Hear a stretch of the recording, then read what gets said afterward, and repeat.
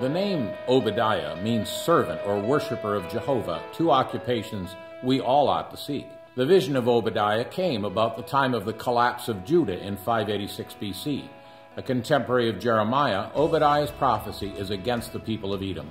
He puts the magnifying glass on two verses in Amos, chapter 1, verses 11 and 12. It's not so much a warning to them as it is a small ray of light in the darkness for the children of Israel that God will not let their persecutors go unpunished. A little refresher on Edom. These were desert dwellers east and south of the Dead Sea who traced their lineage to Esau, first son of Isaac and Rebekah. There was a wrestling match between Esau and his twin Jacob from the days they were in their mother's womb. Although born first, and therefore in line to become the spiritual leader of the family, Esau had no appetite for spiritual things and sold his birthright for a bowl of red lentil soup.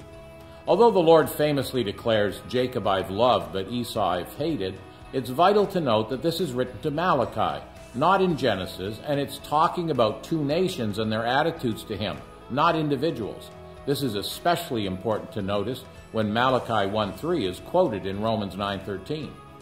God held Israel's cousins, the Edomites, guilty for barring Israel's way when they came out of Egypt, refusing them passage to enter Canaan. See Numbers 20. They also abetted the enemy when Israel was under attack at least 3 times. Just one chapter long, the prophecy divides simply with the overthrow of Edom, described in verses 1 to 9, then the offenses of Edom given as explanation for this judgment in verses 10 to 14. Israel's deliverance is also foretold in verses 15 to 21. Fascinatingly, it'll be in the land of Edom that the remnant of Jews will flee in the darkest days of the Great Tribulation.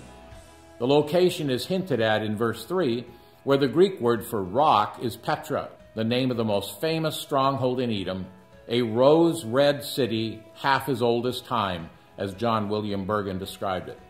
Another nearby Nabatean stronghold is Basra.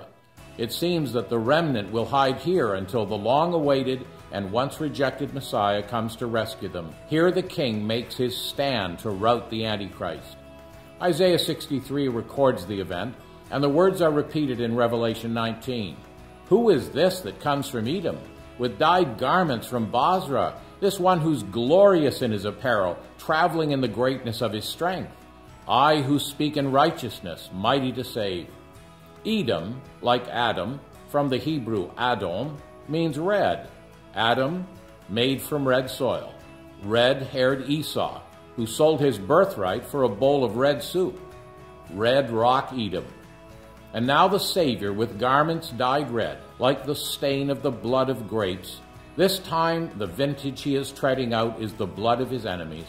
And then concludes Obadiah, the kingdom shall be the Lord's. And that's our scripture snapshot of the prophecy of Obadiah.